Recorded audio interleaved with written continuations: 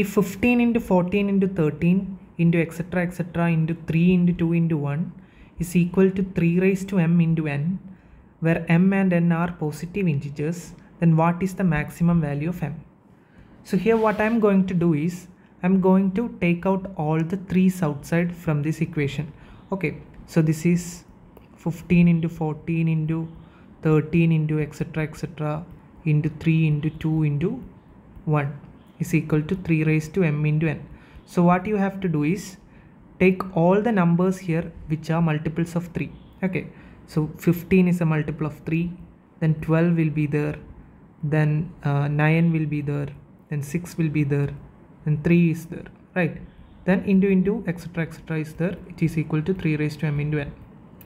So here what I am going to do is we have to take the 3's outside. So 15 means it is 3 into 5, 12 means it's 3 into 4, 9 means it's 3 into 3, 6 means it's 3 into 2, and into 3. Into so many numbers are there.